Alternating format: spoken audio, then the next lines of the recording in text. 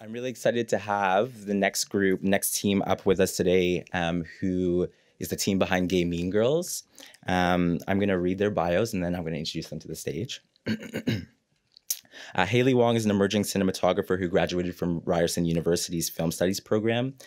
She is passionate about collaborating with storytellers to shoot underrepresented subjects in mainstream media.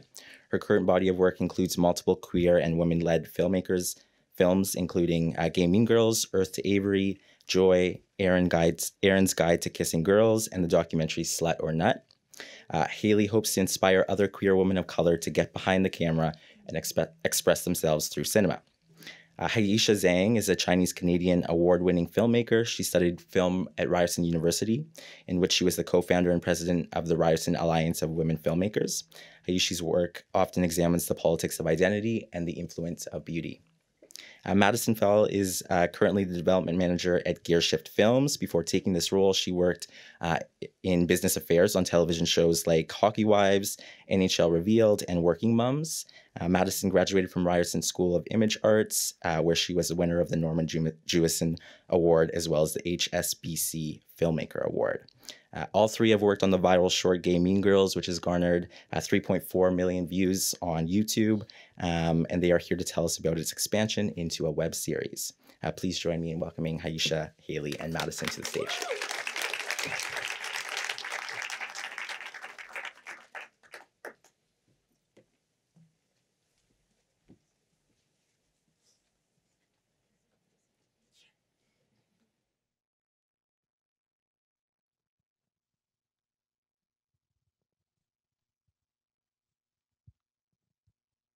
So maybe Heyishi, you can start by telling us a little bit about the Gay Mean Girls and what it's about, and if you could give us a short pitch for people who aren't familiar with it.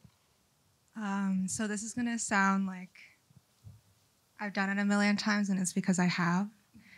So, Gay Mean Girls is a coming-of-age dramedy that follows Lucy Ching, prom committee member, as she seeks to establish gay prom royalty in an attempt to charm her best friend Miranda, an out lesbian YouTuber on the internet. Great. So you started with the short, obviously, and you evolved into making it a web series. And if you guys can speak to a little bit how you decided that the web series was the next format that you wanted to explore and the next iteration of Gay Mean Girls. It's mostly for our audience, which consists of queer kids of color. And I think it's like the internet is the most accessible way for them to consume information and to consume media. And so it just made sense for it to be on the web. I think as well, with the way that the ideas of the short film needed to expand, having it in an episodic format also made the most sense. Can you speak a little bit to how it's different writing for a web series versus a short film, and also Hayley, if you can speak to how it's different maybe shooting a web series versus a short film. Yeah, so on the short film, I wrote it on my own, and I wrote it in film school, and so there were screenwriting classes and stuff that I would workshop the script in. But for the web series, so one of my goals is to write for television, and so working on this project allowed me to take that opportunity to work in a writer's room format. I guess for anyone who hasn't done it before, it was I don't think I've ever used my brain as hard as I did in a writer's room. It was one of the most exhilarating but also exhausting things that I've ever done. And I think at this stage of the project, it was probably one of my favorite parts of the production. So the way that we worked for the writer's room was that there were 3 other writers and they were all queer women of color with a senior story editor as well as a non-binary consultant. And so we met for, I think, 3 or 4 weekends, working from 10 to 6, where we would break the story using like cue cards and stuff. And so it was very much like a TV style way of writing. And so kind of what I learned is that in every episode you have to, like, the audience needs to learn something new about the character, and in every scene there has to be a turn in like the characters' relationship with each other. And so I think that in that sense, we were able to expand like the concepts in a way that was really smooth, and in a way where like it was easy to create cliffhangers for the next episode, which is kind of what you want for like a YouTube format, which is where it's being released. And in terms of shooting the project, are there things that you were aware of in particular because you were shooting it in a web series format? It was like the hardest thing I've ever shot in my life, because this is like the longest thing. And it was like 15 days, and like I've mainly shot shorts. And when you shoot like a short, you can be like super precious with your cinematography. You can be like, we're gonna spend like 4 hours lighting this, and like it's gonna look perfect. But then, because you're shooting like 2 to 3 pages a day, but we were shooting like 7 to 8 pages a day. So I kind of had to be like, I just suck it up a little bit. A lot. And it was very difficult. We also like block shot it, which was easier for me, but we were super like dictated by our locations. So we would shoot like episode 1, and then the next scene would be like episode 8. And it was like, that part was probably really hard for you and the actors. It was easier for me though, so. I would compare like short filmmaking. It's like sprinting versus a marathon. For me, I knew that if I tried to push myself to 100 every day, I would crash. Like I would have 100 one day, 0 another day, 100 one day, 0 another day. So I kept myself at a steady 70. And I had to like have enough confidence in myself to know that whatever 20% is missing are like, they're there for me, not necessarily for the audience. The audience, like I'm a good enough filmmaker that 70% has to be enough. And I think as well, for the actors, it was really hard. For most of them, it was like, or for the lead, it was her first time acting in like anything. She hadn't even been in a short before. And so one of the things with block shooting is that, as Hayley was saying, like you're jumping from 1 to 8, and the growth that the main character kind of goes through is pretty drastic. And so what I would do to kind of mitigate the like confusion that even I would feel, like not knowing where the character was emotionally in a certain scene, was that I would ask her to play it several different times in each different take. So that, for example, like if she was like more confident by episode 5, but I didn't know exactly how confident she needed to have been, I would ask her to play it like really meek in the first take, super like exaggerated in the second take, so that in the edit room we would have something to work with. And Madison, if you can talk a little bit about how you guys funded this project and got it off the ground. Yeah, so we got funding from 2 different bodies. The first one was the Telefilm Talent to Watch Fund, which we submitted to and had the short, which we, I believe, needed to be eligible for Talent to Watch, but none of us had done a really large project before, so we were still eligible for that that funding. And then once we got that, we had an application in for the Bell Fund as well, and getting the Talent to Watch funding sort of triggered getting the Bell Fund funding. So we had the 2 that we combined, and that goes towards both the production of the project and the distribution and launch of the series. But those applications are incredibly, incredibly time consuming. So if you're going to go down that road, you have to be prepared to know, you know, where you're at and what you're doing and what you're telling them you can do, because it took us like 100 hours to get that money. Like it's a huge undertaking just applying. I also think as well, like timing plays a big part in us getting the grants. Because so I made this short in 2013, and like back in that time, it wasn't like cool to be a social justice warrior, and so the response that like we had from like institutions with like money and power was really really negative. Whereas like now, because like for telefilm's talent to watch, like you have to go through like one of those institutions to get that money. Our institution was Ryerson, and like our profs who like sneered at us for like making the short was all like rah rah, like women, like queer people, blah blah. And so like if we had applied, so we tried to get money for this in 2016 and that didn't go through. And so I think because of the like political movements that are happening now, that also played a big part of it. There are more opportunities for young people to be able to access funding now.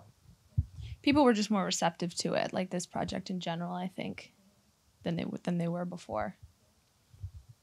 I know you guys talked about how it was you did block shooting days. If you can talk a little bit about what your production schedule looked like for Gaming Girls. I would like to add that Rebecca was our first AD, and she kicked ass because it was so hard. And there'd be some days at lunch where we were all looking at each other like, what, who, how are we gonna, what was the plan here? Like it was, and doing a web series, I think there's also so many locations because every episode had sort of different things going on. You follow this format. A high school was a big part of it. So we can only shoot on the weekends in the high school for certain periods of time. So everything that took place there had to happen on the weekend, which shifted our shoot to be Wednesday to Sunday. And then Monday and Tuesday were off.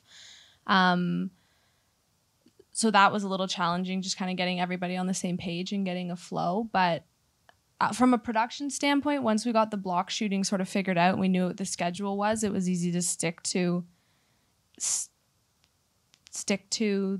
it because it was so dictated by the locations. It was just a matter of keeping up creatively. That was challenging. And what we would cut if we had to cut something, or what we would compromise when that time came, and it did come. Because 15 days is not that long to shoot like 90 minutes. So yeah, it was hard. And so that was one of the hardest part of the shoot for you, obviously. What was another challenging part that you guys experienced in shooting the project? Like when you shoot anything, you can like be like super prepared, but no matter what, like something's gonna go wrong. Like, you know, like you're gonna be outside and shooting and it's sunny, and then like 2 seconds later it's like raining. Or you're outside and then like you're by a school but it's not running and the fire alarm goes off for like 30 minutes. And like, all the kids come out and they start talking and talking and talking, and they won't go back inside, and then you have to sit there for 20 minutes until they're... But for example, we had one night that we were gonna shoot the two leads on a swing, and they're in their prom attire, and it was like kind of starting to snow. Everyone was exhausted. Our lead actress was just like burnt out that day. And so we set up the whole shot. We put like 2 crew members on the swings to see how it looks. Looked like a horror film. Wasn't working. And we had to cut it that day, and it was horrible. I cried cutting it. Like it was so bad. But sometimes you're like, if we shoot this, first of all, they're going to get colds. Second of all, we're not going to get what you want. Like you do have to weigh it in the moment. That was a rough day. It was hard. I think we have a clip from Gaming Girls if we can cue that up. That took her a while to get all those words out. It took a few tries. How did you guys find the actors? So Miranda we found through TIFF Next Wave. Bridget did a post for us for the casting, so that was really nice. So they're all non-union, and so there's 5. It's like so there's 5 actors, like 5 main characters. Miranda we found through TIFF Next Wave. Clara, who you saw like a flash of at the beginning, she was through like Mandy, I think. The Anita, the black girl in it, was she went to my old high school, and so I like knew her, and also because she's like a real actor. And so I think like her agent submitted her, and then Jamie, I knew because there's a non-binary character. Their name is Jamie, and I knew them from like my old high school. They were in the GSA at the time. They were cis, and so I emailed them asking if they wanted to audition for Lucy, and they were like, "No, I have school, but my time commitments. Like, I see that there's a non-binary character. I'm interested in auditioning for that." And I was like, "Sure." And then Lucy was really hard. So Lucy was last. I think every other character we auditioned maybe around like 10 people, but for Lucy it was like 40. We looked everywhere for Lucy. Yeah. And Lucy we found actually through casting workbook. Like we got someone's like login. And I looked up every single Asian actor who was like under 22, and we contacted all of them who were non-union, and she showed up through that. And we did a lot of callbacks though. Like it wasn't sort of right off the bat. We had her read with Miranda and some of the other characters because carrying the entire series was a lot to put on this one person. So we did try and stress test it kind of as much as we could. But if you guys can share some advice for young filmmakers in the audience who are interested in web series, and some advice for folks for getting into that format. I think because web series is such a new like medium, there's not really like a legacy of convention that you can look to see what you should break or stick with. So I think also like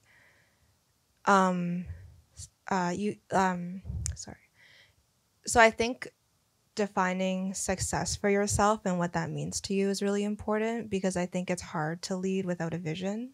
And when I talk about vision, it's not just your artistic vision that goes up there. It's like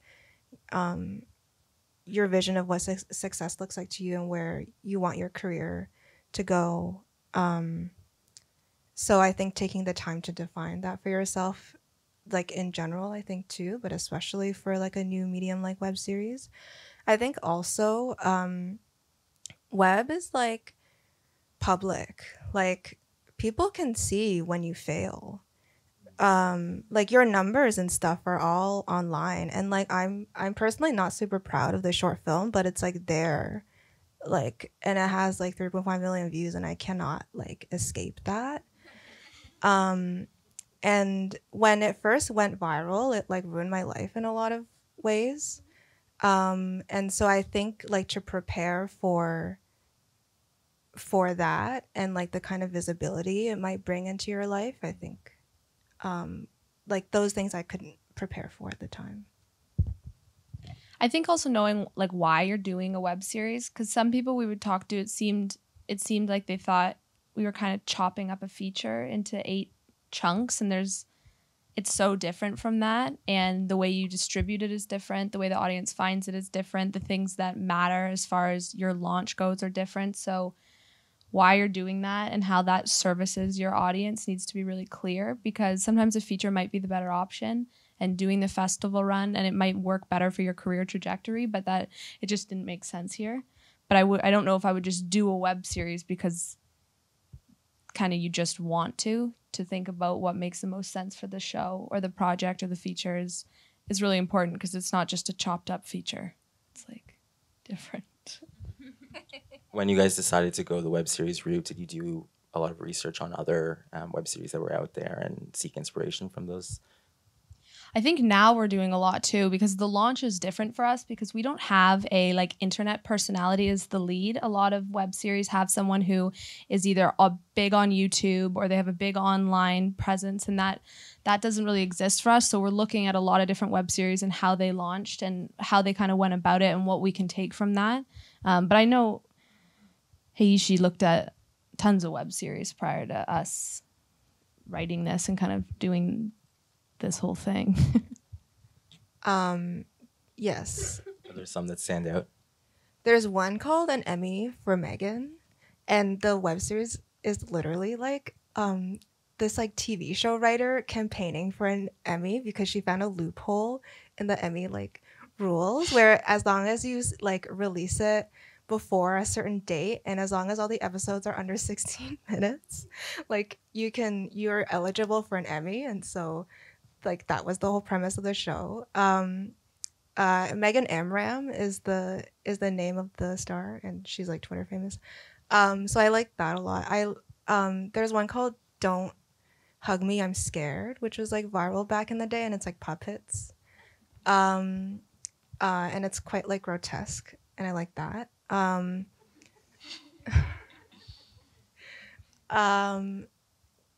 And there's one called I Put the Bi in Bitter, which is like very wholesome. It's about like a girl in high school. She's queer and Asian too, and she like realizes that she's like bisexual and like wears a lot of denim jackets in it. And like they make use of emojis in like a really interesting way. I think seeing like how people experiment with the format and like the kind of innovations that they're bringing into like this narrative is really interesting. We're almost out of time, but I want to give you guys a chance if you have any last advice that you'd want to share for young creators who are kind of starting out in the industry. I think who you like work with is super important. I think we're like a pretty good unit team. And like we worked really, really hard. But we also were like there for each other on like a personal level too. Like we would check in because like if one of us failed, like we all would fail. So I think you really need to find people that you can work creatively with, but also like work professionally with. And it's also nice if you're like friends and you care about each other, because I think a lot of the time like egos get in the way, and we were able to like not let that happen. Yeah, keeping the relationship healthy was like priority number. I don't know what we would have done if something had been going on between the three of us. And you know, when it came to time to do production and really get into it, like we really did kind of abandon everything else in our lives, except for making sure that the three of us were good and the project was being serviced. Like when it came time to do it, it was like a conscious decision to support each other and be honest with each other, but never be hard on each other or do something that would just end up being completely unproductive. Heyishi, do you want to add anything? I think taking risks that feel important to you and doing what scares you is important. I think even if it fails, it means that you've grown. And I think like especially if you're a marginalized filmmaker and you get like opportunities like this where it's like, this is like the most money I've ever like had for a project, and it feels like I will never get anything any bigger than this for the rest of my life because it feels so big. But I think it's important to keep in perspective that this is a part of a journey that you go on, and allowing yourself to take risks and to be scared and do what you're afraid of. I think like it, even if you fail now, it'll help you later. That's great advice. I want to thank all of you guys for being here and sharing your journeys with us. And we have another panel coming up afterwards, so stay tuned.